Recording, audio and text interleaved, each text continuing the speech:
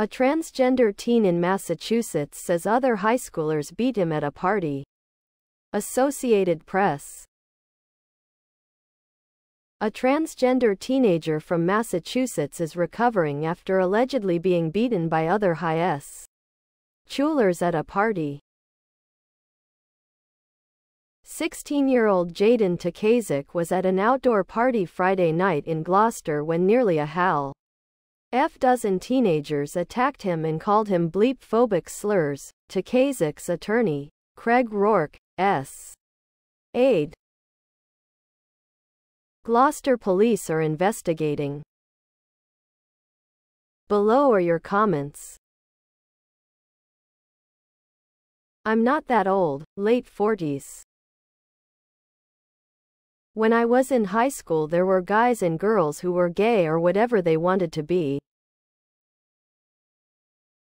No one got into a fight with another over it. Maybe some jokes, some distasteful, but those were different times, and most of us were friends and partied together. Booze always smoothed things over. The one thing I can't get over these days is how it takes a group to beat someone up, instead of one-on-one. It just goes to show that the kids in these groups are cowards. If there are other groups around watching the group beat someone up, they too are cowards. I really don't understand how these people became who they are, but I do know they have the right to live like they want to. As a retired lawyer, I resent news media accounts of such incidents. They are seldom factual. This story basically emphasizes that the person who was the alleged victim was trans, but do we really know that was the motivation? I do not condone violence which is based on prejudice, but I will never these days accept accounts of corporate media.